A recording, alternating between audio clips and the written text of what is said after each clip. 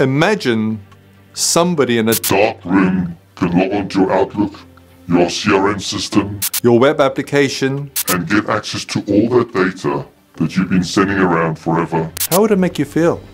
Would you like me to share with you the secret of how to stop anybody on this planet logging into your web applications? We'll start with the most commonly used application, and that is Mail or Outlook Web Access. The same, of course, will apply to Google Mail or any of the other email providers. The answer is two-factor authentication. The way you set this up, let me explain, is to download an app called Authenticator onto your mobile device, whether it's Apple, Android. And once you set that up, go into your mail. Let's choose Office 365 in this instance.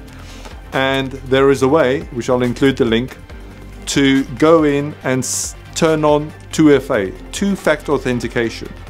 It will then give you a QR code, which you then scan from the Authenticator app. And then from that moment forward, whenever you log on to Outlook Web Access from a new machine, it will prompt and asking you for this code. And here is what it looks like. Now the code only lasts for 30 seconds. And also the other way this could work really well, which I've used, is if you log on to a new machine using Outlook Web Access, it'll even prompt you on your Apple Watch and it will say approve or disapprove. Click approve, watch the screen, and immediately you'll be logged on. This is the only way that you're going to make sure that nobody on this planet logs on to your email without having either the phone with the authenticator or your watch. Stay secure, be secure.